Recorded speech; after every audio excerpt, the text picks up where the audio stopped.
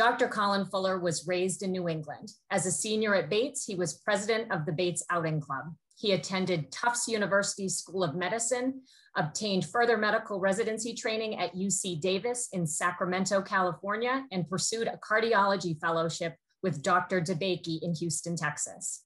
He practiced interventional cardiology in Reno, Nevada for almost 40 years. He recently retired to enjoy more family time, and I will tell you that he is leaving today for a journey hike on Mount Whitney with 10 of his family members, including his children and grandchildren. He has continued volunteer work as a sports cardiologist, team physician for the University of Nevada at Reno. High altitude physiology and medicine is a keen interest of his. His present leisure activities include snow skiing, biking, running, sailing, mountain climbing, and hiking. I consider Colin to be a friend. I have sat with he and his wife, Robin, in their living room, and he has shared many stories with me about his Bates career. I think we're all very lucky to be hearing from him today, and I'm so excited to introduce Dr. Colin Fuller. Thank you, Erin. Title of my talk is, I may start out by saying thank you to you, Erin, and Stephanie and Jen for your wonderful organization of this talk and other talks. I think the talks are very interesting and diverse. So thank you very much for your help. My title of my talk is Bates Outing Club BOC Inspired Mountain Climbs Around the World, including ascents of the highest peak in each continent, celebrating the BOC Centennial. To me, the Bates Outing Club represents service to community, enhanced love of the outdoors, teamwork, development of risk management principles, and adventure. The objective of this slide video presentation is to entertain, educate, and honor the Bates Outing Club. I've had the privilege to visit far-reaching corners of all continents while pursuing climbs of high mountains. My interest in climbing mountains was nurtured at Bates. Skills such as teamwork and risk management, which made my trip safe and successful, were developed while serving on the BOC Council. In 1973, after 4 years at Tufts University School of Medicine, I moved out west, partly for higher mountains. I had the exhilaration of climbing Mount Shasta, a little over 14,000 feet, in the winter in Northern California in the Cascade Mountain Range. There's an old stratovolcano which last erupted in 1776 and is still potentially active. I also enjoyed the excitement of climbing Mount Whitney at 14,500 in the Sierra Nevada range in Southern California. Next up was Denali at 20,310. In Alaska, Denali in Koyukon means Great One. It was first ascended in 1913. I flew from Sacramento to Anchorage, and I took the Alaska Railroad up to Talkeetna, the origin for small airplane flights to Denali's glaciers. There I met our guide, Ray Genet, a man with an infectious personality who was a legend larger than life. Why was he a legend larger than life? Because in the winter of 1967, over 42 days, Ray Genet and his team battled terrifying winds, massive snowfall, and brutal temperatures to reach the summit of Denali. There's a book written about it called Minus 148 Degrees. There I learned from Ray and others about a Jumar, which is a clamp with a handle that can move freely up a rope on which it is clipped, but locks when downward pressure is applied. It can be a lifesaver. Late June of 1975, we crammed our supplies and ourselves into the single engine turboprop and flew 100 miles to the base of Denali. We landed on the southeast fork of the Kahiltna Glacier at 7,000 foot elevation. We unloaded our plane. During our first evening on the mountain with many hours of light, we moved our gear to our next higher elevation campsite and then returned to sleep at a lower elevation to reduce the risk of altitude sickness. We were taking the Kahiltna Glacier up from 7,000 feet up to 14,400, shown here, over 4 days. Then we'll send the West Buttress, this is the West Buttress here, to 16,000, and then eventually move our camp up to 17,200, then move the camp up to 18,200 at Denali Pass, then up to the summit. This is a typical camp. The views were awesome. We, after 4 days of good weather, reached our camp at 14.4 before ascending the West Buttress. We're going to ascend this snow ice ramp here to get to the top of the West Buttress up there. Here we are ascending with Jumars attached to the fixed rope up the steep side of the West Buttress. This is atop the West Buttress at 16,000. As evening approached, moisture was in the air. This was our view of our 14.4 campsite from the West Buttress. Note the visible crevasses here, and our prior camp was here.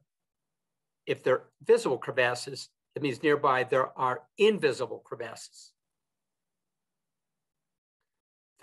These are our fellow climbers, 3 of our fellow climbers. The 2 on the left were engaged. That night tragedy struck at 16,000. Overnight, the engaged man developed a severe headache. By morning, he was almost comatose. Our rescue descent in the storm was ultimately unsuccessful. In response, I decided to learn more about acute mountain sickness. This is an article in the Wilderness Medical Society entitled Clinical Practice Guidelines for the Prevention and Treatment of Acute Altitude Illness in 2019. This is the reference here.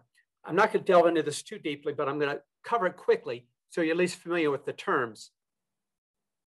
AMS is acute mountain sickness. HACE is high altitude cerebral edema. They're 2 entities of a spectrum of illness affecting the brain from lack of oxygen in your blood at higher elevations. The setting is generally rapid ascent of unacclimatized persons to over 8,000 feet from altitudes below 5,000 feet.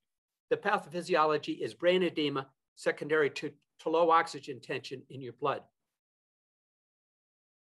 The symptoms of mountain sickness, the mild symptoms are headache relieved by acetaminophen or ibuprofen.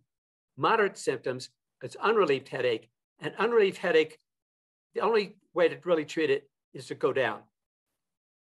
Severe is altered consciousness. That's, I think, what happened to our colleague who unfortunately died. The incidence on McKinley of AMS, acute mountain sickness, is 30%, means almost 1 out of 3 people get acute mountain sickness as headache, lack of appetite, weakness, nausea, and it goes away in a few days if you don't ascend any further. HAPE and HACE, about 2 or 3% of climbers in McKinley get that. HAPE is high altitude pulmonary edema, and we'll talk about that shortly. The unread is the only thing I'll say about risk for high altitude mountain acute mountain sickness on mountains. If you're climbing over 10,000 feet, you want to send your sleeping elevation, you don't want to move it up more than 1,500 feet per day on average. That's a key number to keep in mind, that 1,500 feet when you're ascending over 10,000 feet, as you might be if you're doing climbing in South America, Asia, Europe, or out west. Went the wrong way. Prevention of AMS and HACE, gradual ascent, 2 medicines, acetazolamide and dexamethasone. Whoops, wrong way. Treatment, descent, anywhere from 1,000 to 3,000 feet, will relieve symptoms. Supplemental oxygen, keep your oxygen saturation greater than 90%. Portable hyperbaric chamber, Gamoff bag. We have Gamoff bags, and we have one on Everest. We have it it's in Kilimanjaro and other high peaks around the world where many people are climbing. I'll show you one shortly. Acetazolamide and dexamethasone are not only good for prevention, but also treatment, and then acetaminophen and ibuprofen for headache. This is a Gamoff bag here. This is used at 21.5 on Everest at our advanced base. One of the climbers up high developed high altitude pulmonary edema, and we place him in this tube in which there's a pump, you pump up the pedal with your foot, and that generates more pressure in the tube, like blowing up a balloon. More pressure in the tube is like higher atmospheric pressure. Higher atmospheric pressure is like dropping down from where you are. The main symptom of acute high altitude pulmonary edema is shortness of breath at rest. So if you're short of breath at rest, that is very unusual when you're climbing. We're all short of breath when we're moving with climbing, but at rest, that's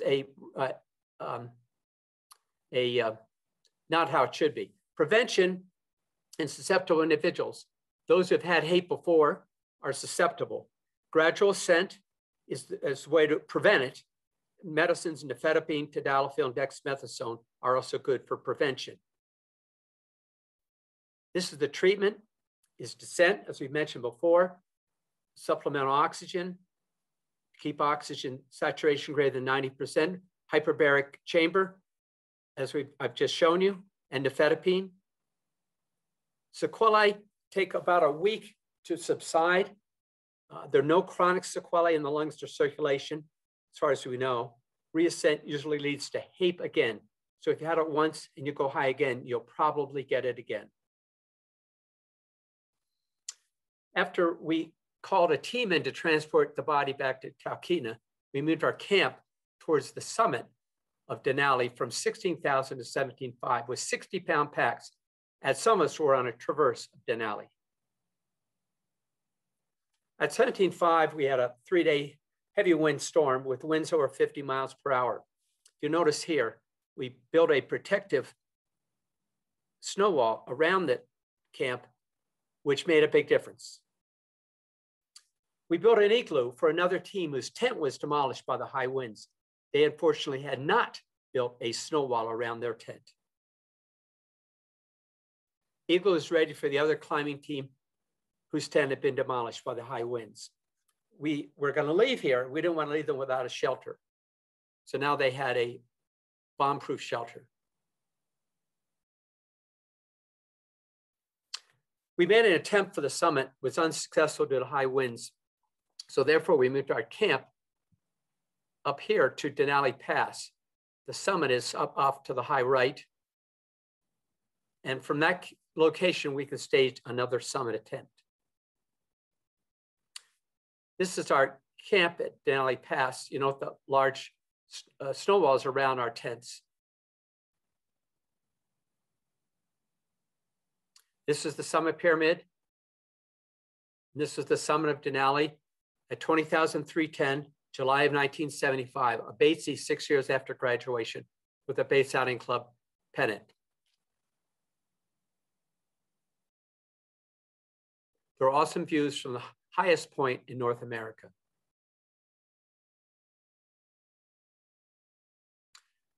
Some of us are doing a traverse, and we're gonna, this is the north side. We're going, on the ascent, it was up the southwest side.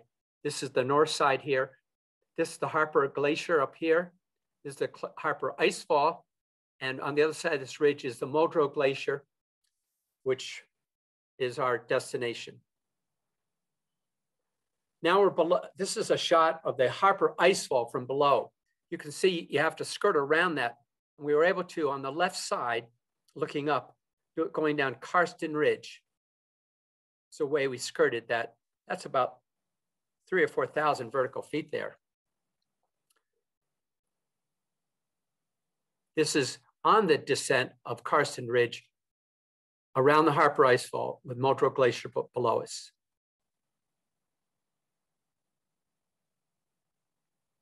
This is Muldrow Glacier with at sunset. I think sunsets in the world are always beautiful.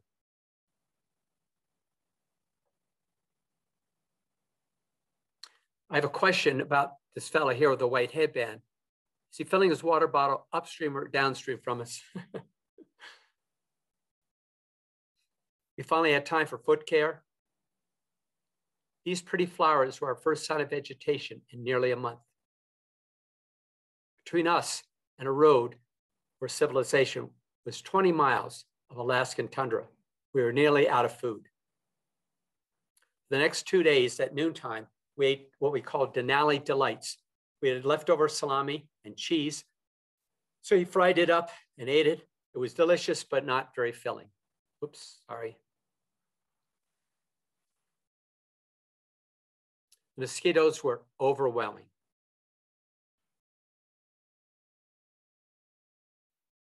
This is the McKinley River, which I felt was the most risky part of the trip due to traversing very cold, fast-flowing water up to mid-thigh for 400 yards at 2 a.m. Why 2 a.m.? Because that's when we felt the water level would be lowest. This is before crossing, oops, sorry. Before crossing, and this is the McKinley River. It's quite wide. And this is after crossing at 4 in the morning with a bonfire to get us warmer. Finally, we were in Anchorage, having our first meal in several days. It was a somber celebration of our summiting. So in Denali in 1975, what life lesson did I learn? SHIT can happen. Be prepared for it. 2 years later, some friends and I from Sacramento, they became lifelong friends. They were Bob Carlson, Paul Richens. We decided to do Mount Logan in the Yukon in 1977. Highest peak in Canada was first climbed in 1925. We were flown in 80 miles from Haines Junction, Yukon, to the 8,000-foot elevation King Trench on Mount Logan.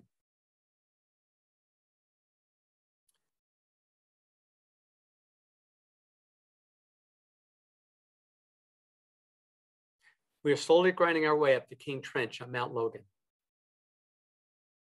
I had the sudden discovery of a previously non-apparent crevasse.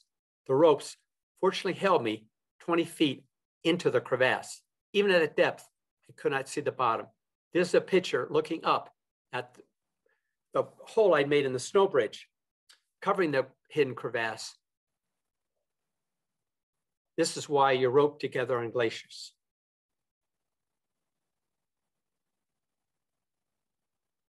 We moved up slowly to avoid altitude sickness. We cooked outside when the weather allowed. Just after a week of good weather, we were at the summit pyramid, summit of Mount Logan at 1905 in 1977. Life lesson on Logan in 1977, second chances are good. Have one. If I had not been roped, I'd still be in that crevasse now. Then the next 2 years, as Aaron pointed out, I went down to Houston to train with Dr. DeBakey in cardiology at Methodist Hospital associated with Baylor College of Medicine. And then the first 2 years of the 80s, I moved to Reno to start a practice. I was too busy in all those years to climb. But finally in 1982, a friend called and said, how about doing Mustagata in China? And first said in 1956, my response was absolutely. I always wanted to visit China. It was in retrospect, a worthwhile experience. Not only the climb, but visiting the country of China at that time. And China had been a closed country since Mao took over in the late 1940s. Mao died in 1976, ending the Cultural Revolution. Deng Xiaoping in 1978 opened up China to foreign business and travel, but didn't open up the far western part of China, Xinjiang province area of China. And the reason we got there is we applied to the Chinese Mountaineering Association. They gave us a permit. So we flew to Beijing, onto Urumqi, and then on to Kashgar in this area in this red rectangle, nestled in amongst very high mountains, the Soviet and Chinese Pamirs, Hindu Kush, Karakoram Range with K2, second highest peak in the world, and the Himalayas, of course, with Mount Everest. This is that red, whoops, sorry. This is that red rectangle. And this is Kashgar we flew into. And this is Mustagata about 100 miles as the crow flies away. This was in Xinjiang, like Tibet, is an autonomous region of China. This is the Xinjiang region of Tibet, of China. Population of Xinjiang is 28.5 million. It's approximately 3 times the size of France. Predominantly Muslim people. Part of the Karakoram Highway goes through Xinjiang. Kashgar has a population today of over 500,000 and has served historically as a trading post and strategically important city on the Silk Road between China, the Middle East, and Europe for over 2,000 years. This is some shots of around Kashgar. There's a local mosque. And at this point, these people in Kashgar had seen very few Westerners. So we were privileged to be there, and indeed, it was a pleasure to be there.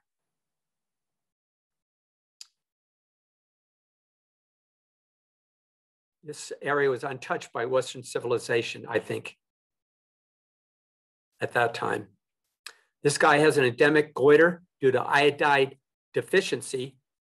dietary iodide deficiency, common in far inland areas where marine food consumption is low.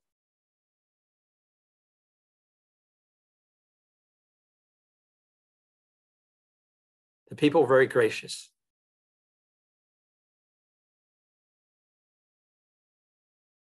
In 1982, red clothing worn by young females in Shenyang signified they were unmarried. Kids around the world are curious and fun-loving. In 1982, the streets were free and open in Kashgar. In 2021, they're not. This is a euphemistically called, on the right, the picture on the right is euphemistically called a Xinjiang Vocational Education and Training Center. It's really an internment camp operated by the Chinese Communist Party. And former Secretary of State Pompeo called this the stain of the century. It wouldn't surprise me if some of these young kids here are in this picture here. It's very sad. We had a bunch of physicians on the trip. We decided to visit a local hospital. They had no x-ray machine, no ultrasound, no blood pressure cuff, just the basic touch, feel, listen, and smell. This was the pharmacy. I wanted to buy a local rug made locally. I went to the rug tent. I got out my credit card to pay for the drug I desired. The owner got out his abacus. That's when I knew the transaction might take a while. So now we're going to take a 120-mile bike ride from Kashgar up here to Mustagada down here. The bumpy bike ride along part of the Karakoram Highway, the historic Silk Road, a network of trade routes connecting the east and the west from Kashgar at 4,100 feet elevation to Karakol Lake at 12,000 foot elevation, the base of Mustagada. This is our overheated bus along the Karakoram Highway. This is the Karakoram Highway in 1982. In 2021, it's now asphalt from Kashgar to Abbottabad, Pakistan, 810 miles. It would make a good bike trip.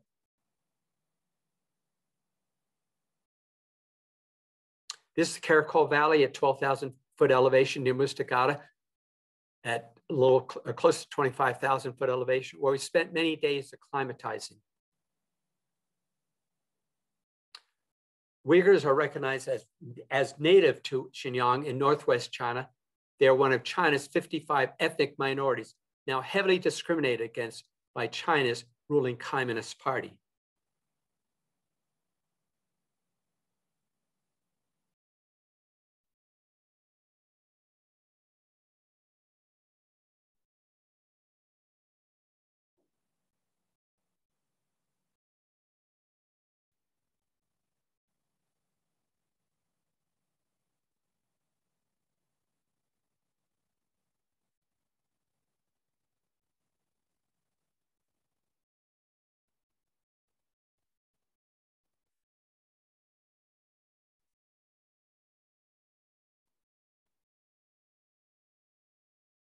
Most of us took Diamox, acetazolamide, to lessen the risk of AMS.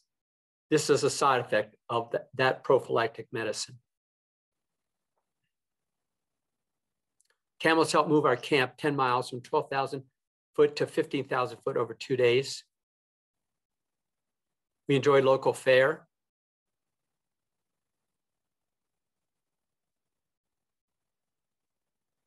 The food was scrumptious.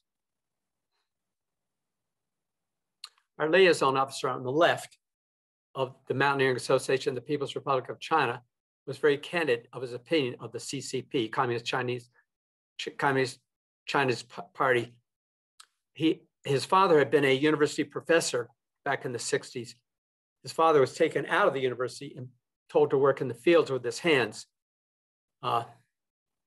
This liaison officer had nothing but disparaging remarks about CCP. At approximately 15,000 feet, we met 4 climbers who said, 2 climbers in our party went up, but didn't come back. We left a tent at 21,000 for them. At 17.2, we came across a snow-blinded, dehydrated, weak and confused climber with frostbitten toes. He told us, we had bivouacked near the summit in a storm. My disoriented climbing companion left. I haven't seen him since. Once we moved the sick climber down to camels at 15,000 feet, we resumed our ascent and camped at 17,000 feet. Ski ascent began at 17.5.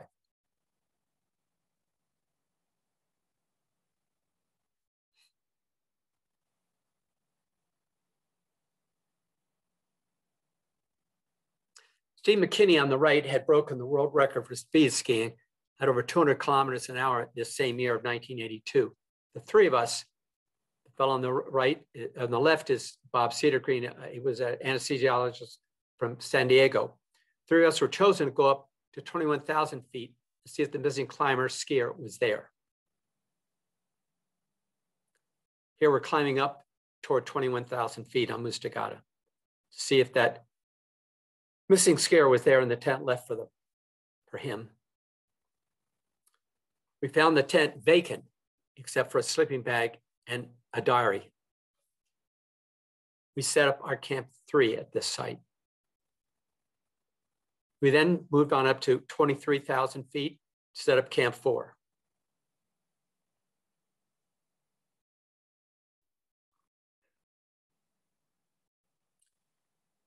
Near the summit was very cold and windy. My thoughts this whole time, where is the warming hut?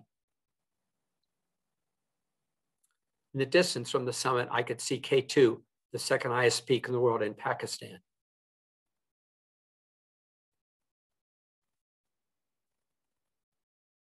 At the top of the world, on top of the mountain, we are all snow leopards.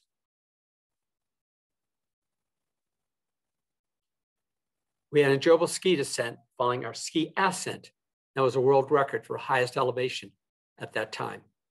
But unfortunately, there was no sign of the missing climber skier.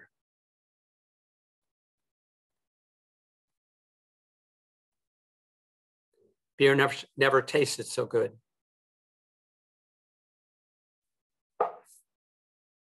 In Kashgar, the Chinese Mountaineering Association sponsored a celebration of our successful climb of Mustagata. I found the Chinese to be very formal, and they gave us this certificate of our climb. Also on the climb was Norman Croucher. He was a double BK amputee. BK means below the knee. In his 20s, he became intoxicated and fell asleep with his legs across a railroad track. He lost both legs and then got his life together and started climbing mountains. He reached the summit of Mustagata and wrote this book, A Man and His Mountains. A few years after the climb, he was knighted by Queen Elizabeth.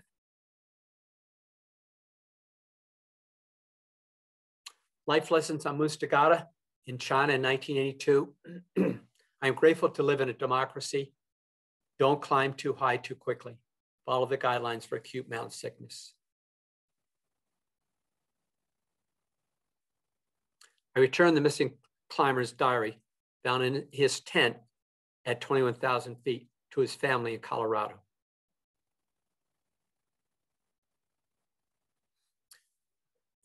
Four years later, some friends called and said, would you like to climb the highest peak in Antarctica? I always had wanted to visit Antarctica for some reason. I said, sure. So we flew commercially down to Punta Arenas at the tip of Chile.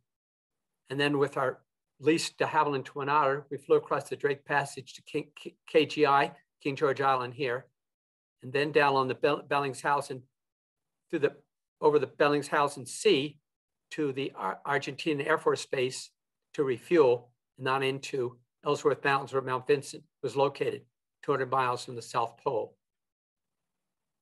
Mount Vincent is named after Carl Vinson, prior U.S. representative from Georgia, who was a key supporter for funding for Antarctic research. The Antarctic Treaty System original signers were Argentina, Australia, Belgium, Chile, France, Japan, New Zealand, Norway, UK, South Africa, Soviet Union, and the US. Mount Vincent's located in the Argentinian sector. I was preparing this talk about a year ago before COVID-19 hit, and which postponed the talk, this presentation. And I came across this article in this Journal of Science, published April of 2020. I found it very interesting because it highlighted that not only is ice mass decreasing in Antarctica, but it's in other areas, it's increasing, simultaneous, increasing and decreasing. This is the de Havilland Twin Otter we had leased from a Canadian outfit in Punta Arenas, Chile, before our flight to Antarctica. This is flying over the Drake Passage. King George Island,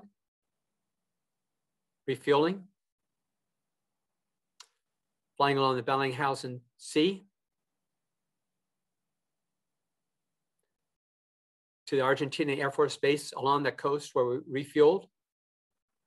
These are retractable skids on the wheels, allowing us to land both on asphalt and on snow and ice. Adelie penguins were frequent here along the coast. They're very cute. This is our first view of Mount Vincent. Where we landed, the glacier is approximately 7,000 feet thick. If all glaciers on Earth were to melt, sea level would rise 230 feet.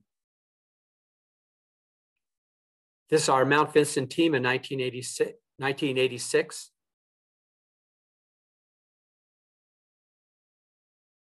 We ascended following the best guidance.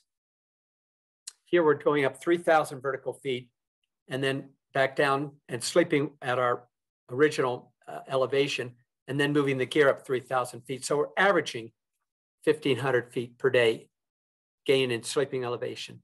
You'll note the avalanche debris on this slope.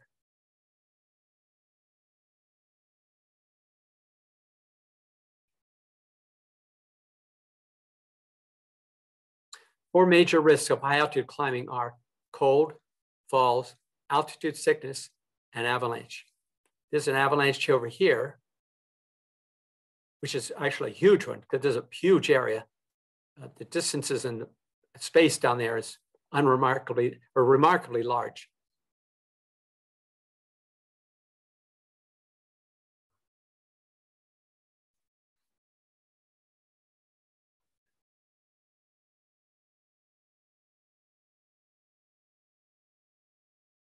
Snow walls are important. They're worth the time to construct. Summit day, no wind, it was minus 10 degrees Fahrenheit. It was sunny. The highest temperature on the trip was 0 degrees Fahrenheit. Summit pyramid in the background. Top of the bottom of the world, 16,000 feet, 200 miles from the South Pole, 1986. This is the Argentinian national flag.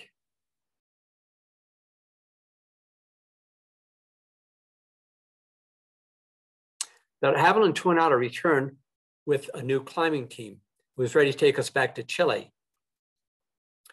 On that flight in was Reinhold Messner, pictured here, who had climbed Everest alone without oxygen. I asked Reinhold, why do you want to climb Mount Vincent? And he said, because he had just read about Pat Morrow being the first person in the world to climb all 7 summits, the highest peak of each continent. He wanted to be the second to do it. Pat Morrow wrote a book called Beyond Everest, and it's a good, excellent read. So at this point, I'd climbed Denali and Mount Vincent. There'd be 5 to go. I had some buddies with me on this Antarctic trip who had climbed a couple of these peaks. And so we talked and said, let's make that a goal for the next few years. And we did. Mount Elbrus is the highest point in Europe at 18,510. Elbrus is in Georgia. In 1987, the year we were climbing, the country was called Soviet Georgia. In 1991, Georgia gained independence from the Soviet Union. Elbrus is a dormant volcano in the Caucasus between Georgia and Russia. Ancient Arabs called the Caucasus 600-mile-long chain of mountains that divide Europe from Asia Minor, mountains of 1,000 languages. Romans, Persians, Arabs, Tartars, Turks, and Slavs all left their mark. Ascent partway on Elbrus was easy. We spent the first night at Priet Hut, called Typhoid Tower, for which reason we were careful with our hygiene. 64 miles in the Black Sea.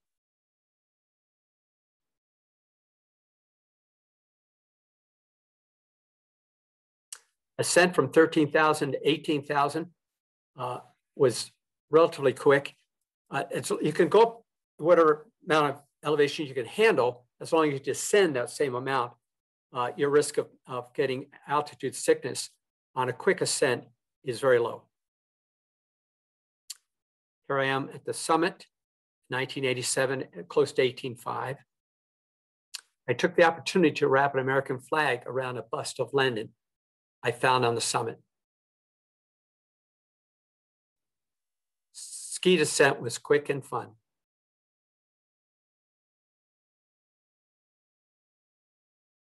What did I learn while climbing Mount Elbrus and traveling through Moscow and St. Petersburg to get there? In 1987, Russia was the first world military power with a third world economy. So we've done 3 of the 7. What's next? How about Puncak Jaya, or Carsten's Pyramid, located in Irian Jaya, highest peak in Australasia, in the spring of 1990.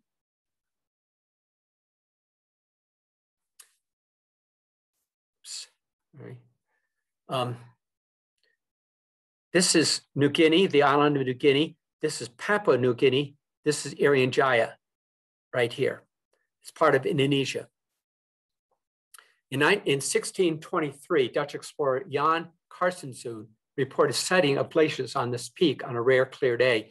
This caught people's attention because Carsten's Pyramid is on the equator. So it was, why would you see snow, glaciers on the equator? In 1962, it was first ascended by Heinrich Haar of 7 years in Tibet fame. He had tutored the Dalai Lama in his younger years. It was under Dutch control until 1963, when Dutch relinquished control to Indonesia. The name was changed to Puncak Jaya, meaning victorious peak, by the Indonesians. The interior is populated by indigenous people called the Dani. In 1990, the conflict between indigenous Dani and colonizing Indonesians continued. We were applying for a permit. We were getting lots of delays. And part of the delay was because the prior climbing group that the Indonesians had given permission to climb in Irian Jaya, they had been slaughtered by the interior natives. So in our climbing group, we had one of my climbing buddies is Brian O'Connor, speaking of a lifelong friend since our climbs together. His mother, we asked Brian if he'd asked his mother if she could intercede to see if either the Secretary of State at that time could get us permission to climb in Irian Jaya to do Carsten's Pyramid. And suddenly, we waited years, suddenly a permit showed up after Jim Baker interceded on our behalf. So here's the American team, our team in Irian Jaya, joining Oswald Alls, a Swiss physician who had been waiting 20 years to climb Carsten's. The Grasberg mine is adjacent to Carsten's Pyramid. It's the largest gold mine, second largest copper mine in the world. It employs almost 20,000 people, minority owned by Freeport-McMoRan, majority owned by the government of Indonesia. There's a great book called The Conquest of Copper Mountain by Forbes Wilson. If you're interested in geology, geography, adventure, it's a wonderful read. After a 1 week delay, another delay, we had lots of delays with Carson's Pyramid, it seemed, we are ready with the help of Freeport McMoran and tram to enter the interior of Irian Jaya. Tram took us to 12,500 feet. From the top of the tram, we're on our way here to the base of Carson's Pyramid at 13,500. If you look down, oops, every time I grab my mouse, it makes the slides advance. This is, you can see how small our tents are compared to the peak here. So this is base, this is clean limestone, great technical climbing. The peak is close to 16,000. We had to wait a few days to acclimatize, and then we waited too long and a snowstorm came in, which made climbing much more difficult. So when we finally got ready to climb, we start early in the morning, when it gives you more hours of daylight later with which to complete your climb.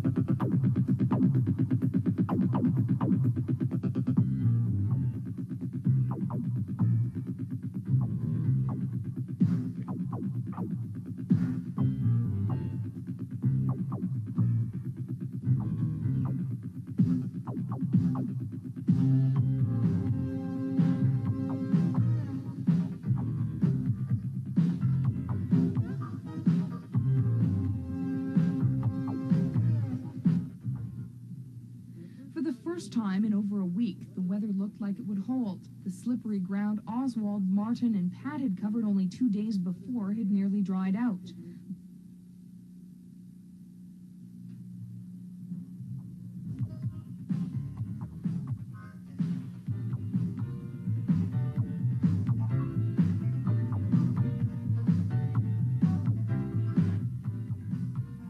Brian was ecstatic. Probably had the prettiest summit day than anybody's ever had on that mountain. And not to take away from Oswald's summit day, I wish he had had as pretty a summit day as we had.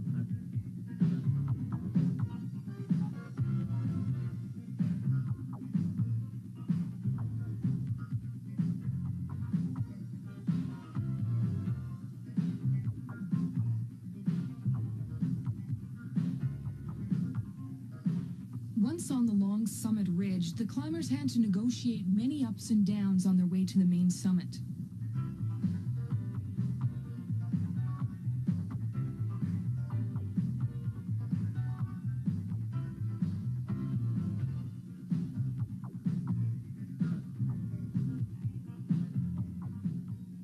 We caught a glimpse of Freeport's open pit mine beyond the north summit of the peak.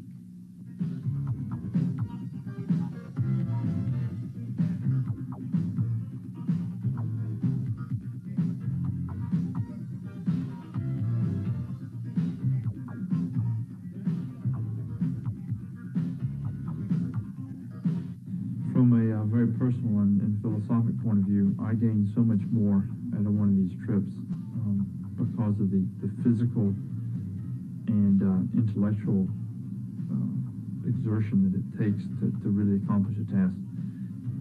That I think means more to me, as well as visiting these remote places in the world, than about anything.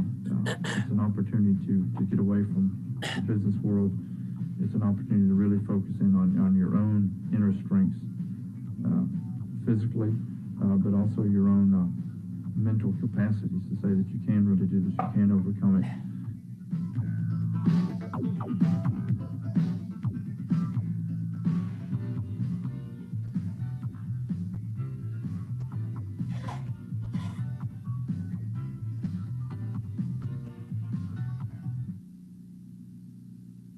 As the climbers gained altitude, the thin air started to take its toll. Luckily, the week they'd spent at base camp at 4,000 meters helped their bodies to acclimatize.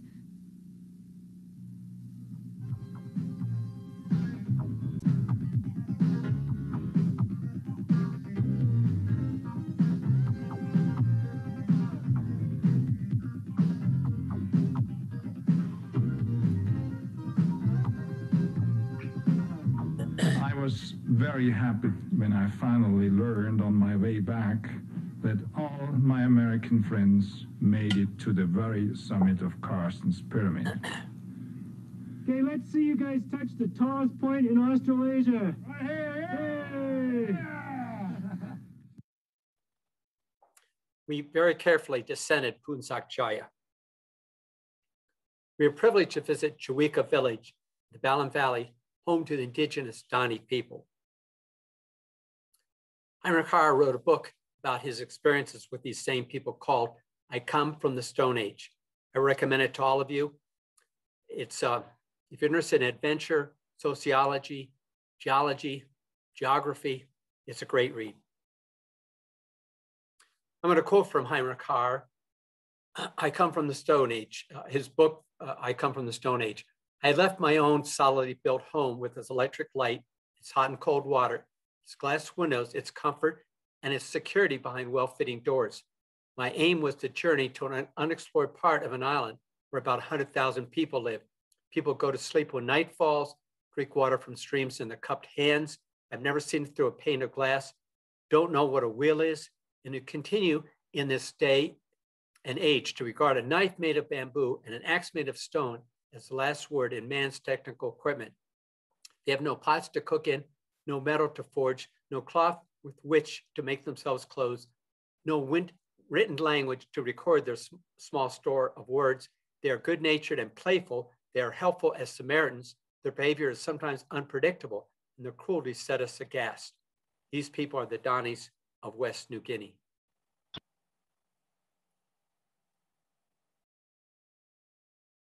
The Dani female is smaller than male, but hardly less strong. She wears a loincloth which she weaves very expertly and attractively from fibers from the bark of trees from yellow orchids. The ends of her fingers have been amputated with a stone axe to help numb the loss of a relative. The amputation of digits is a common practice among the Dani people. Males wear a penis gourd known locally as a kibawak, an outer rind of an elongated pumpkin-like fruit which they slip over the penis.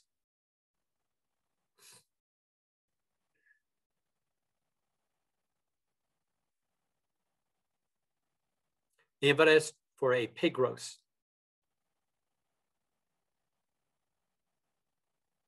No matches, no lighters, only sparks from a flint and dried moss twigs to start a fire.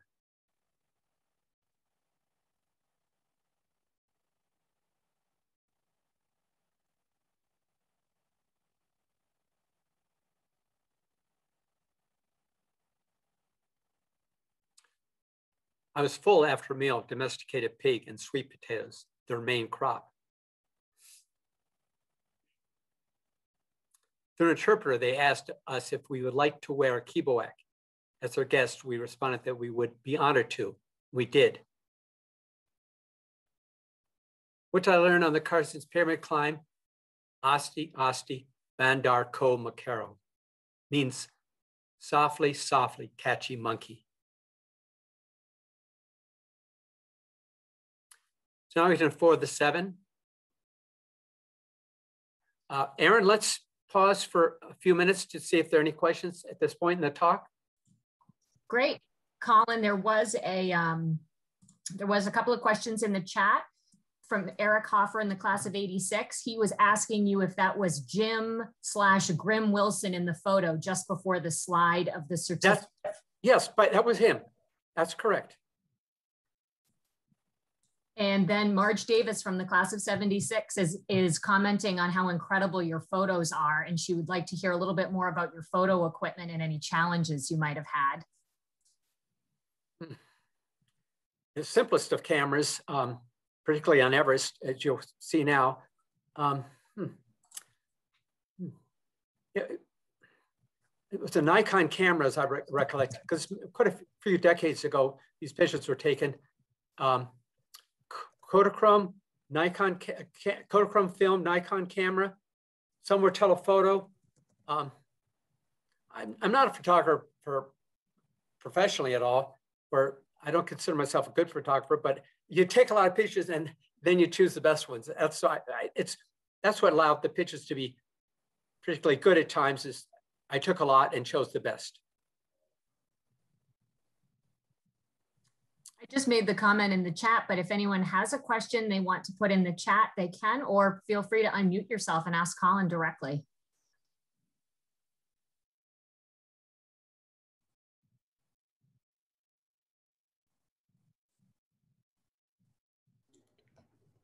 Colin, I'd like to follow up on the photo stuff. 0 degrees, minus 10 degrees. Did you not have to deal with shutters freezing or film that was just needed to be warmed up or nothing like that? I don't remember that being an issue. I just, okay. I just clicked away, and I mean, I kept the cameras in the tent at night. It was a little bit warmer, but during the day, it was in the pack. I don't think that was an issue for some reason. Maybe I was just lucky. Thank you. Colin, Judy Martin commented that she loves seeing the evolution of your gear, those good old wooden snowshoes and your frame pack. On one of the trips, we actually buried our snowshoes, left them there. Now we use skis. Colin, Christina Town from the class of '01 is curious on your thoughts on DEX for preventing AMS, overused or underused? Dexamethasone? I presume it's just, you're asking about it. Oh, I personally don't think it's the best drug to use. I think slower scent is better. And Diamox is the better drug to use, I think.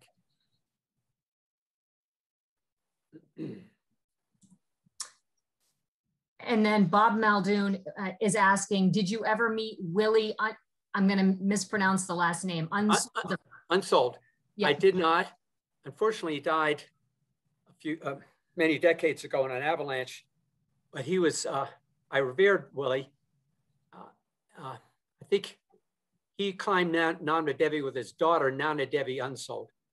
On the peak, his daughter, as a 22-year-old, developed an abdominal ailment and died. Willie had summited Everest back in the early 60s.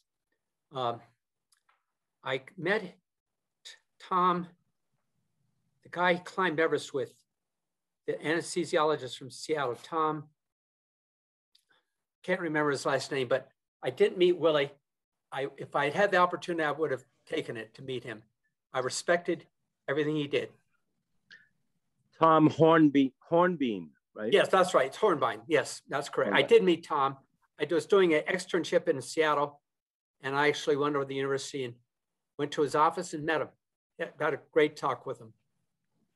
I think it was he and Willie went up the west ridge of Mount Everest.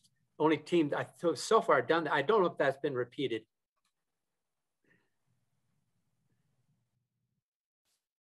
Any more questions before we move forward? And feel free to continue to ask questions in the chat. We should have time at the end for Colin to address any questions about the second half of his presentation. Thanks, Aaron. So Mount Everest is, of course, located in the Himalayas, shown here. This is the Xinjiang region of China up here. We'd climbed Muzdagara in this region. So you can see this whole area is, K2 is kind of right here. Lots of high peaks indeed.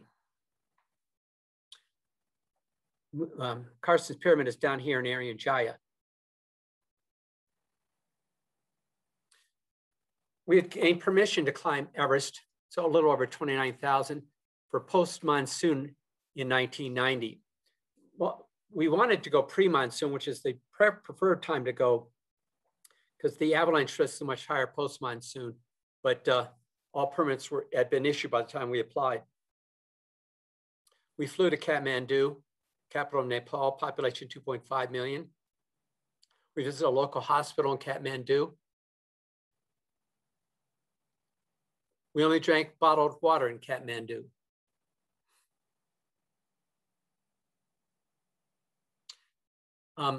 One problem climbing post-monsoon is you're approaching the mountain in the monsoon, which means the airport at Lukla is fogged in a lot of the time. So you have to hike in 100 miles from near Kathmandu to Lukla, and then north up to Namche Bazaar and up to base camp on Everest. In the pre-monsoon, because it's after the winter, and in April, early April, the skies are clear, not much in the way of storms at that time. You can fly into Lukla and avoid the 100-mile hike in and all the too many to count leeches. This is our slides or pictures from our hike in through the jungle.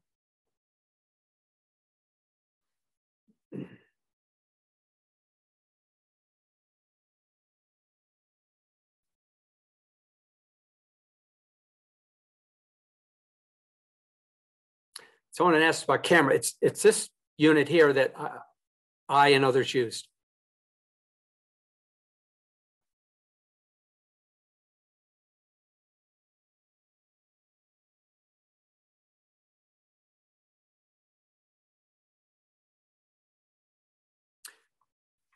Soon we were at Namche Bazaar, the Sherpa capital. Population of Namche Bazaar in 2001 was a little over 1,600 people. While there, a Sherpa male learned I was a doc, and he grabbed me and he said, "Would you come to my Sherpa summer stone hut at 12,000 feet, a few miles away? My son had diarrhea for many weeks. I think he's dying." I think his son was probably around a year of age.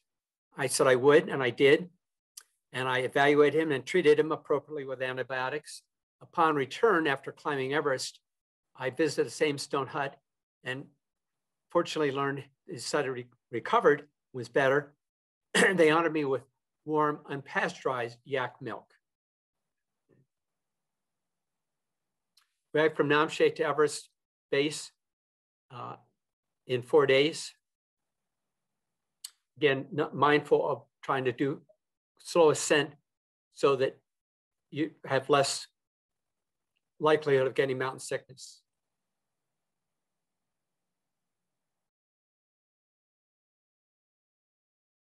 Buddhist shrines are frequent along the trail. It's a Buddhist temple, Buddhist monk. This is Alex Lowe spinning the prayer wheel for good luck on Everest. Tibetan Buddhism is the religion of the Sherpa people. Yaks are beasts of burden, also a source of food and fuel. The meat was tasty. This is Everest base at nearly 17,000 foot elevation.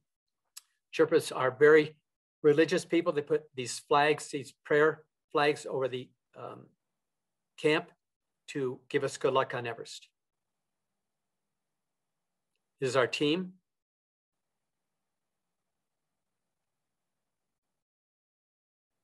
This is an Everest bath. So this is a diagram of the climb. Down here we have base camp at 17,000. This is the Khumbu Ice Fall. This is Camp 1 at 19,000. Camp 2 advanced base at 21,500. Camp 3 on the Lhotse face at 24.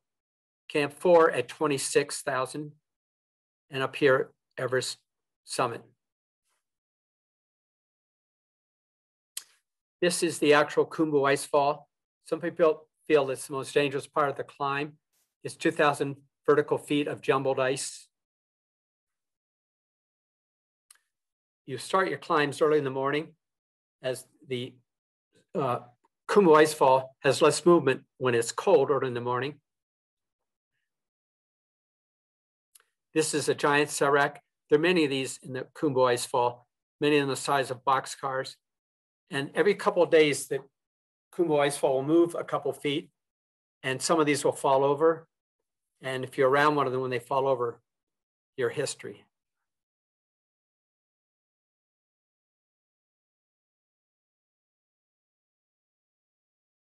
This is Camp 1 at 19,000, looking to the Western Khum, where there are many huge visible crevasses. We are negotiating one with aluminum ladders. So now we're up at camp, we moved up to Camp 2, I would call it advanced base at 21.5. This is the Lhotse face over here. That's the South Col up here. Because we were late applying for permits, all the permits have been used for the Lhotse face, which is the traditional route, the one that Sir Edmund Hillary used back in early 50s. All that was available to us was the South Pillar route. Been climbed once before, and that was the route we're gonna go up. It was very steep. This is climbing up the South Pillar route.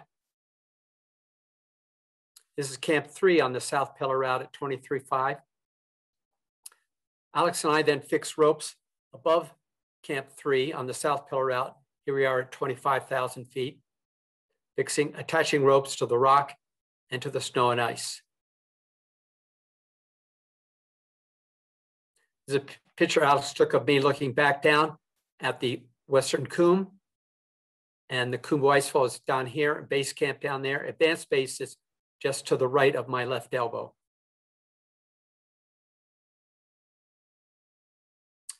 So this is, again, the South Pillar route. This is, in this area is our advanced base at 20.5. This is we have a camp up here at 23.5. Alex and I fixed ropes up to this point at 25,000, a little bit just below the South Col. That night, an avalanche swept down the South Pillar route. Fortunately, nobody was up there. So we lost gear, but no life. We then paid money, meaning a bribe, to get permission to climb on the Lhotse face. Now we're climbing the Lhotse face. This is South Col above the summit of Everest up there. Looks like a nice day from the summit, no winds. This is the Jumar I talked about when I learned about the use of a Jumar on Denali. See how it attaches to the rope, and you can slide it up, and then if you fall, you lose your footing, it grabs the rope and prevents you from falling down the slope. Camp 3 at 24,000 feet on the Lhotse face. The Western Coombe down here, the Coombe Icefall down there. So this is the South Col, Everest Peak. Storm clouds are moving in by afternoon. That's not a good sign. You don't want to be on the Lhotse face in a storm. It's avalanche prone, unfortunately. So we had to descend all the way down to base camp.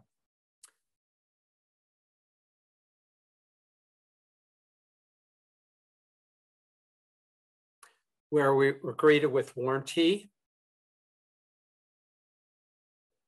This is a picture of Kathy and her husband, Alexei. On descent, her goggles fogged.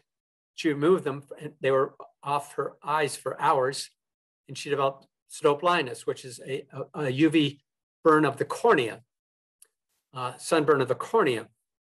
The treatment is compressive patches. 1 week later, she was on the summit of Mount Everest.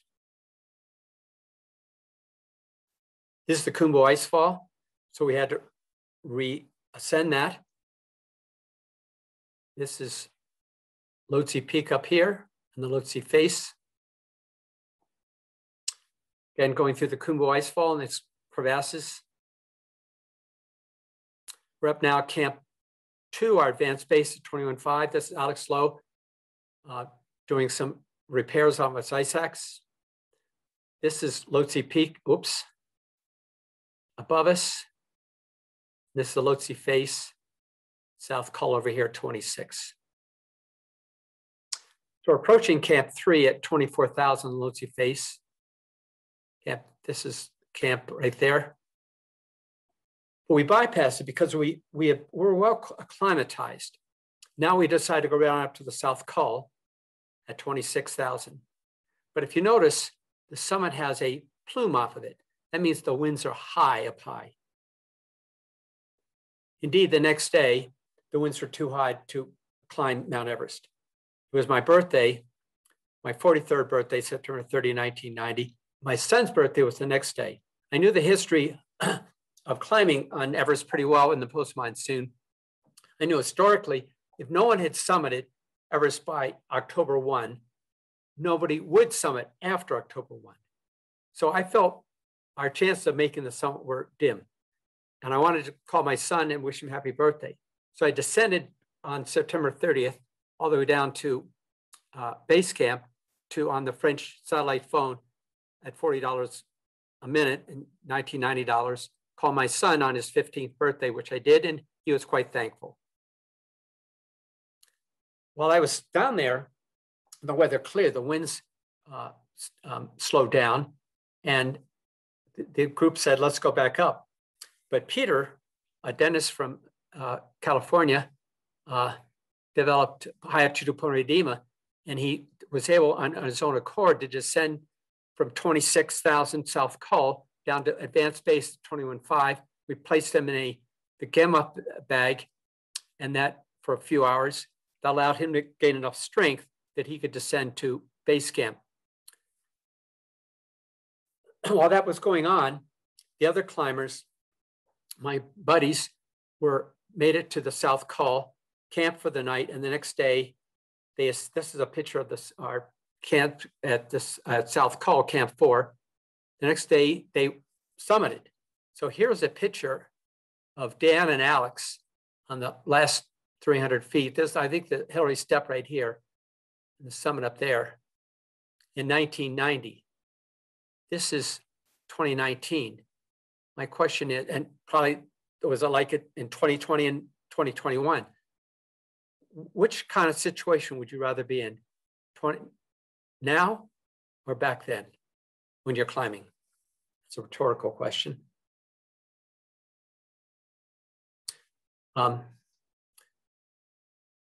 This is Alex Lowe on the summit. Unfortunately, in October of 1999, Alex was swept away and killed by an avalanche in Shishapang with the only 8,000 meter peak wholly within Tibet. That's the month of his death. Outside Magazine, before word of his demise had reached them, published this front cover picture of Alex, calling him the world's finest climber. It's a sad day for me, as Alex was a good friend and a terrific person. This is Dan Culver on the summit with Alex. 3 years later, Dan decided to climb K2. He was successful, but on the descent, he fell and died. I got word of his death 2 days after his death. And a week later, I received this postcard from him. I'll read the last couple sentences to you. Hope you're well and involved in all sorts of fun things. I send you fond thoughts. Hugs, Dan. I cried as I read this postcard. This is Everest Base at 16.9, where I was enjoying the warmth and more oxygen while my buddies were summiting. I heard about it on the radio. I said, well, my turn. They said, fine, but you have to go alone, Colin. The Sherpas are all spent. We as climbers are spent. I said, no problem. So I headed that day up through the Khumbu Icefall to advanced base at 21.5, slept. And the next day, I went up the Lucy Face to South Col. Generously, Alex offered to join me going to the South Col. And at nightfall, this is our view of Cho Oyu at another 8,000 meter peak in the distance. When we got to the South Col, it was dark, it was cold. We had no oxygen. We got to our tent, our oxygen bottles weren't there.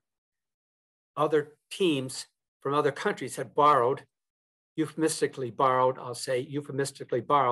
our oxygen. So here we are going around from tent to tent. It's dark, it's 26,000 feet. It's cold, very cold, trying to find oxygen.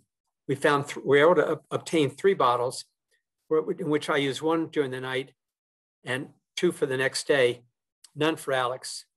And the next day he took this picture and he said he's heading down and wished me good luck.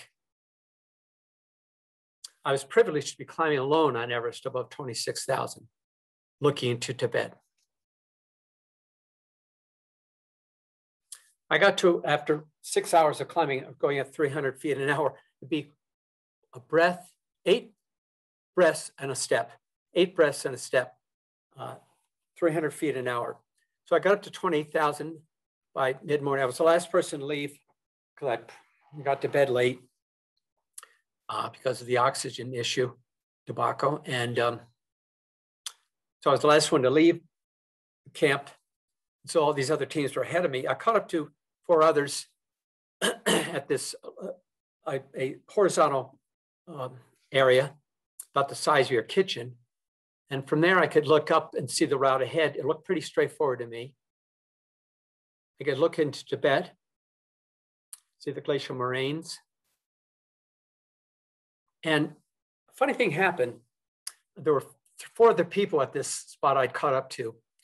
One was a fellow from South Korea, who I later learned had disobeyed his leader, and he was climbing without oxygen. And he had his shoe off, one of the boots off. He was trying to warm his foot. And he suddenly fell back. He was gone. There was a guy from Belgium named Carl. He was coughing his brains out. He told me it was his 3rd attempt on Everest. He wasn't going to go any further. There was a couple from France, in which I learned later, the woman was trying to be, she had no oxygen. She was moaning and crying, crawling on the ground. She was trying to be the first French woman to climb Everest without oxygen, whereas her, I think it was her husband, had oxygen. He came over to me and he said he wanted my oxygen. I suddenly went, whoa.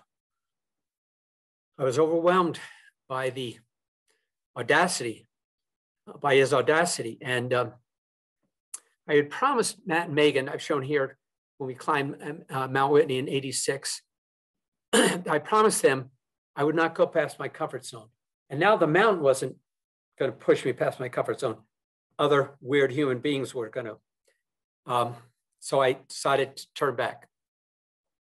On my descent below the South Col, I looked up and there I saw a French father-son team on a paraglider, having launched from the South Col, having earlier summited, descending to base camp at 17,000. I was very envious. So what did I learn on Everest? At 20,000, trust your instincts. There are always other chances. So now I've climbed or attempted 5 of the 7. Now on to Aconcagua in 1993, the highest point in Western Hemisphere, located in Argentina. It's way down here. The Andes go from here all the way down to there. Aconcagua is right there near Santiago. It's actually in Argentina, but near the Chilean border. The Andes run along South America's western side. It's one of the world's longest mountain ranges of 4,300 miles of length. The Andes course through Colombia, Venezuela, Ecuador, Peru, Bolivia, Chile, and Argentina. Our team was small. Steve and Tyler Grace from Reno. Steve was a plastic surgeon at that time. His son, Tyler, was a student at Dartmouth. Myself and Robin, my wife, that was Aconcagua behind us. Mules took our gear, but not us. The 20 miles from the highway at 10,000 feet to Plaza Mule is at 14,400. Then we became the mules. Good morning, I think. Yeah, good morning. Why don't you tell us what day it is and what's going on? What day is it? Friday, January 22nd? This is my wife, Robin. 1, so good afternoon. Tyler and I are taking a carry up to Canada. And that's it. We're going to let you guys rest, get better so you can get to the summit. You know what they say? A woman's place is on top. Which place is on top? It's a book titled that. These women who climb Annapurna. The title of the book was A Woman's Place is on Top. I like that. Yeah, you're strong. You and Tyler are just strong as bulls. Good endurance, good outlook. Steve, could you help Robin?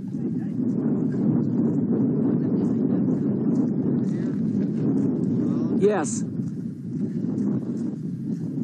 How much do you think this weighs, Colin? Oh, 50.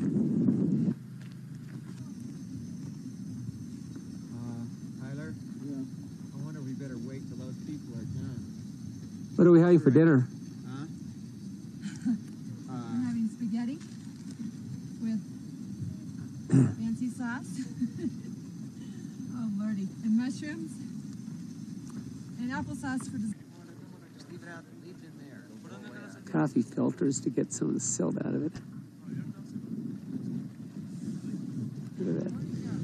We're in the company of a Argentine climbing club of some sort.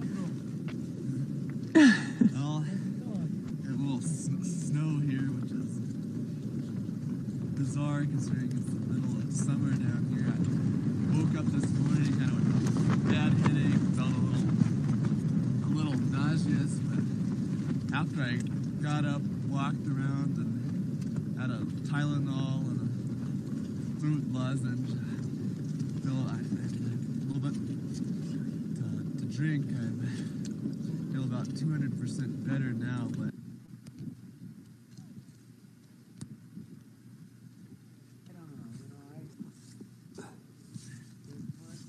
today we headed off, and Tyler, Steve, and I are up here to about the height of mountain. Onward and upward. How's it going, partner? Hey, we're good this one. Not yet. I think we will.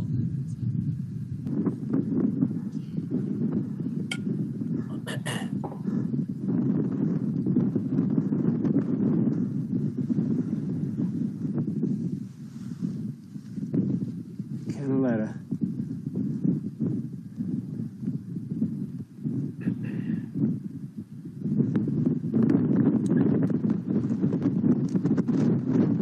Here, that's the summit. Oh, a happy camper to see it.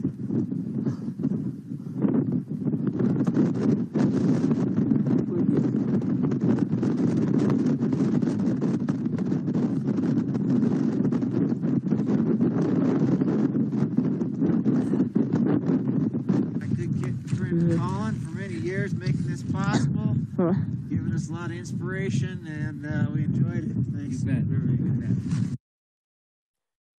bet. So Africa's what's left. Let's go to Kilimanjaro. Highest peak in Africa, located in Tanzania at a little over 19,000 in 2014. These pictures of wildlife, these few pictures ahead are, I give credit to my daughter, Erin.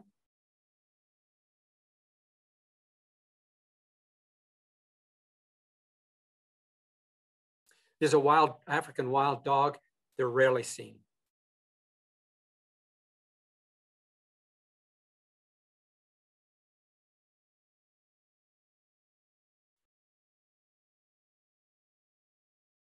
Two weeks prior to this trip, Erin found out she'd been accepted early decision to Bates, class of 2018.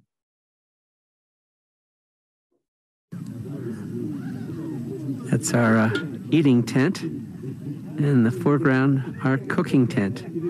The guys are great for each meal.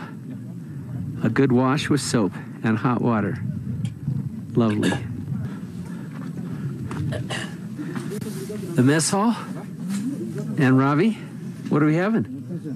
Bread, potato latkes. I think it's oatmeal in there.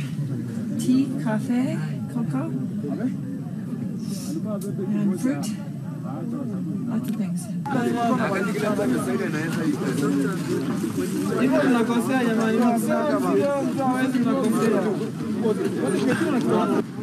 Get that on film.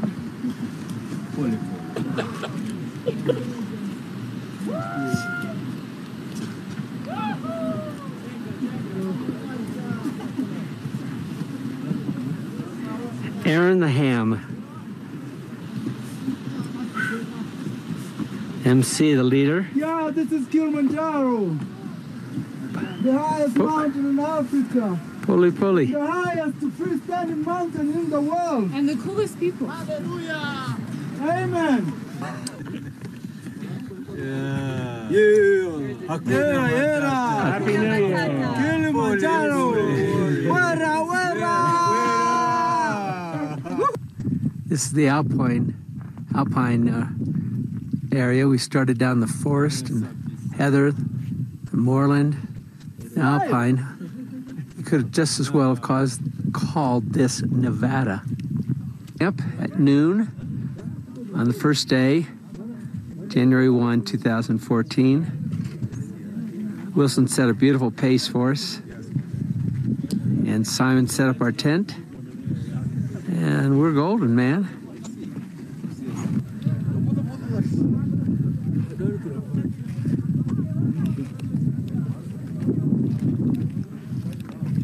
How you feel?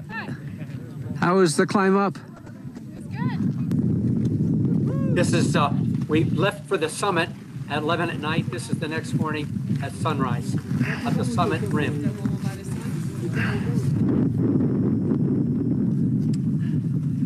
We're not. What do you say, Rob? Say, glad it's almost done. Pucky? Cheers.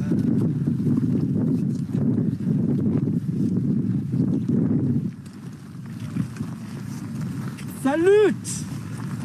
Hakuna Matata.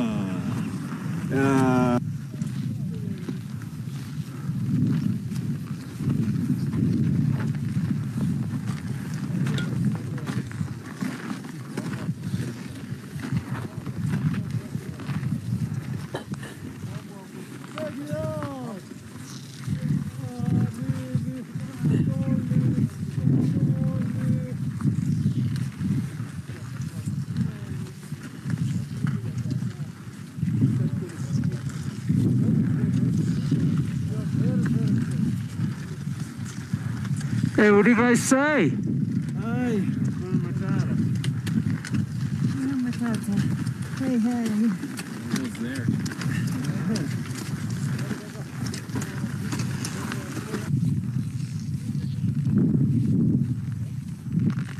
Yeah, we are getting there. 10-15 minutes to the top. What do you say, Funk? 10 to 15 minutes to the top. Yeah.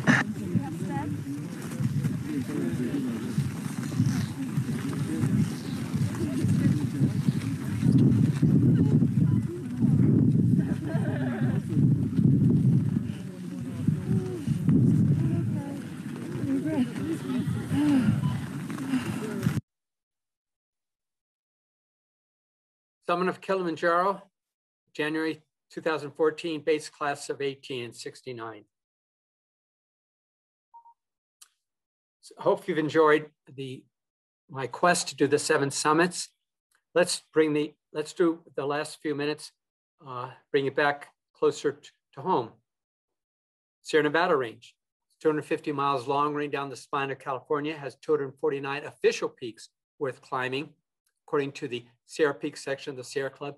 It's located in the backyard of Reno, Nevada.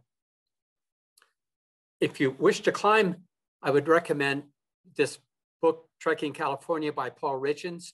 Paul Richens is a very good friend of Robin and myself. We've climbed together for 35 years. It's about summer climbing in the Sierra Nevada. It's mainly trails that would be easy trails. From 2-day trips to 1-week trips. He goes over food, equipment, etc. I think it's a great book to have if you wish to hike in the summer in the Sierra Nevada range. Rating system for climbs. Class 1 is walking, typically on a trail. Most of his climbs that he talks about are class 1. Class 2 is difficult cross-country travel. Class 3, think of going up a steep, narrow staircase in the outside of a tall building without handrails. Class 4, exposure is significant. Ropes and belay should come into use. Fall likely fatal. Class 5, technical rock climbing. I'll show you a few of these climbs in the Sierra Nevada range. This is Mount Huxley at 13,000 on the John Muir Trail. John Muir Trail begins in Yosemite Valley. 200 miles later, it ends on the top of Mount Whitney. It takes most people 3 weeks to climb it. This will be a 3rd-class route. Paul Richens is taking these pictures of Robin and myself. the summit block of Mount Huxley in 2008. This class 2 climbing with Aaron at age 10. We hiked 4 days to get into this valley, pristine valley, where the air is, in the summer, the air is, in the Sierra Nevada range, the air is cool and dry. The sun shines a lot, the water is plentiful. This is a summit block of Eagle Scout Peak. To the left is a vertical drop of 2,000 feet. On this trip, Aaron discovered a fear of heights.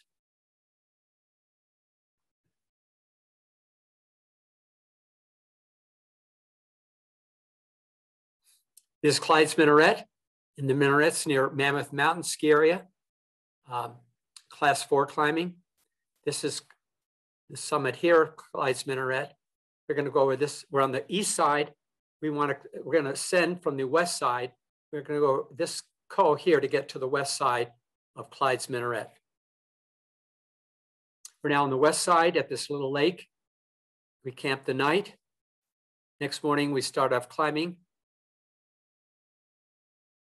This is the peak up here. It's class 4 at this point, so we put on the ropes. This is Paul Richens leading.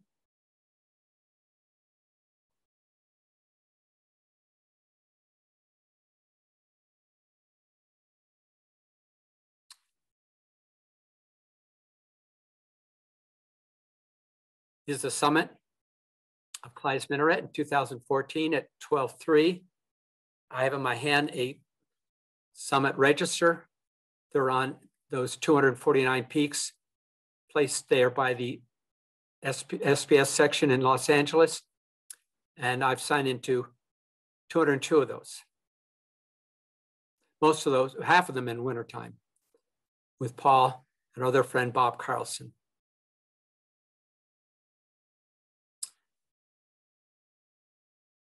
This is the lake where we have our camp. The next scenes are from the west side approach to Mount Whitney, the highest point in continental US. I like to quote from John Muir in Our National Parks, written in 1901. Climb the mountains and get the good tidings. Nature's peace will flow into you as sunshine flows into trees.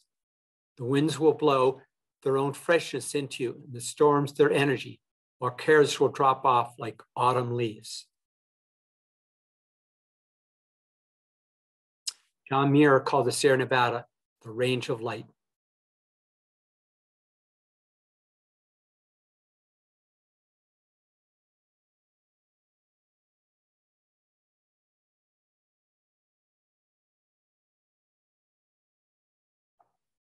So now we're just west of Mount Whitney at Guitar Lake and 11.5.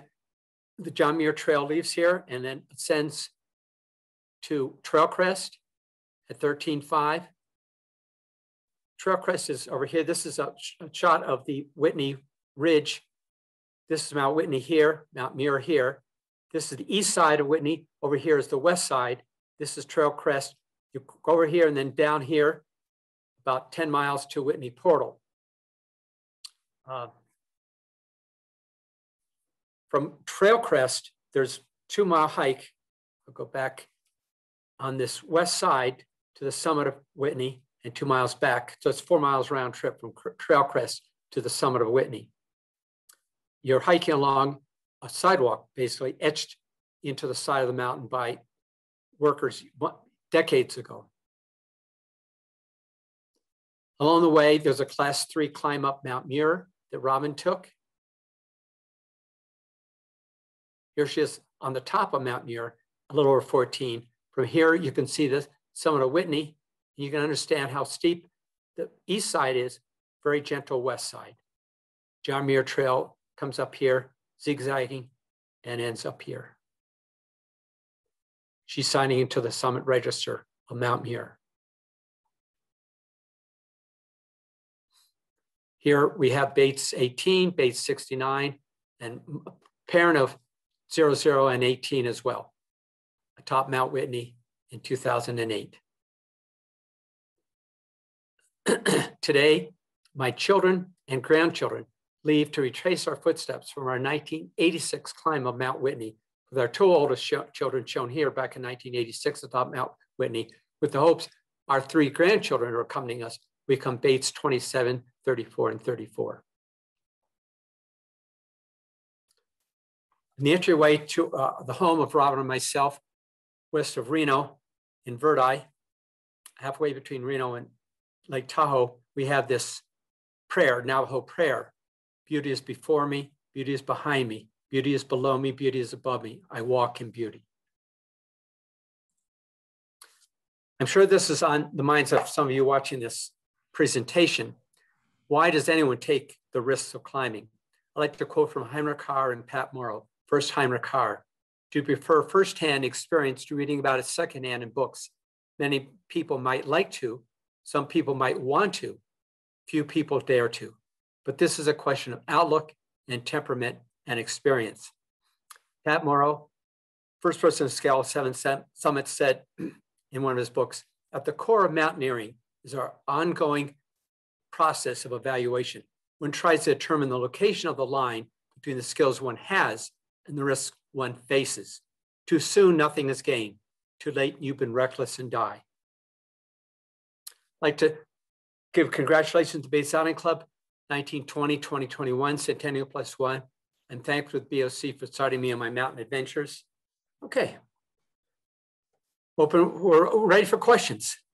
We had a question in the chat from Marcia, who asked, as a physician, how did you manage your vacation schedule with the uncertainty of how long an expedition could take with unpredictable delays? I have forgiving partners, understanding and forgiving partners. The main partner was my wife, who had to be understandable and forgiving. And Eric Knight from the class of 90 asks your opinion on how global warming has impacted climbing. I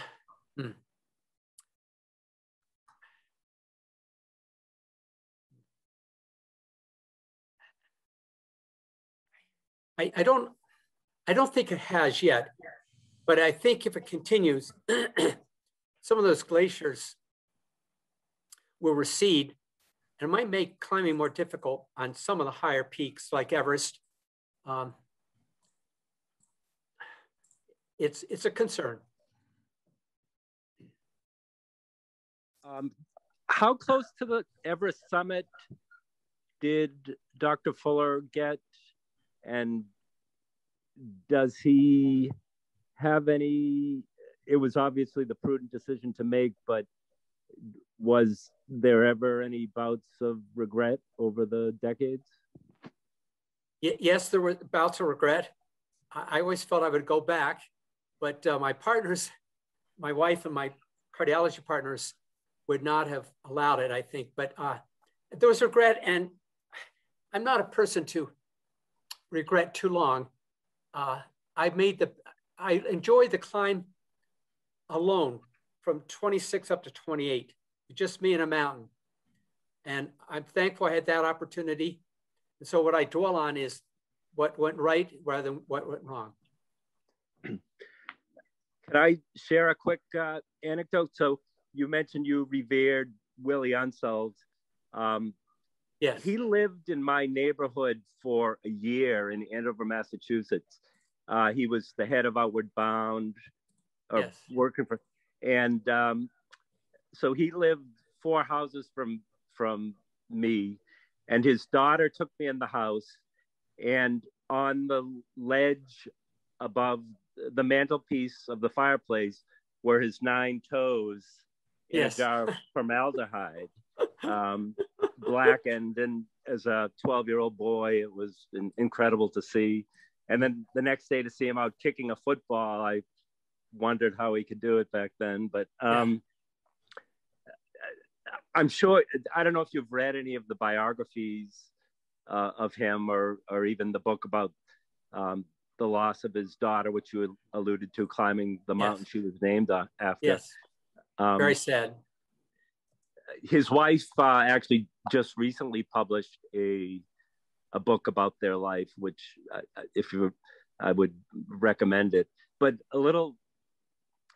one last little anecdote, and he made a joke, which I think only two people on the planet could make, Willie and Hornbein, who, as you mentioned, climbed the West Ridge, which I don't think has ever been done besides them. But he, in his charismatic humor, referred to the southern route as the Milk Run route. I don't know if you ever heard that little quip of his, but thank you for listening. My pleasure. I have not heard that, but I can understand him saying that. He did a very difficult route on Everest. Very difficult. When I'm climbing, I try and take the easiest route up a mountain. I'm not a brave person. I like the easiest route up. Yeah, Colin, thank you so much for today. You have lots of comments in the chat talking about how great this presentation has been, and we will send them to you directly. But thank you for taking the time to do this today.